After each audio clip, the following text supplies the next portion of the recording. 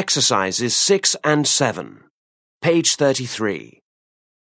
Hey, Anna, did you read that article I gave you? Yes, I did. I can't believe some people think profit is unethical. Actually, I think they might have a good point. What? Why would you say that? Well, you know, sometimes businesses exploit their employees. Yeah, maybe that happens once in a while, but not very often. Some people get upset because they see wealthy owners with employees who live barely above the poverty line. But the owners deserve more profit because they have more risk. What do you mean by that? Think about losses. Who has to pay when a business suffers a loss? Well, obviously, the owner does. So, since they are at risk, they deserve to earn more.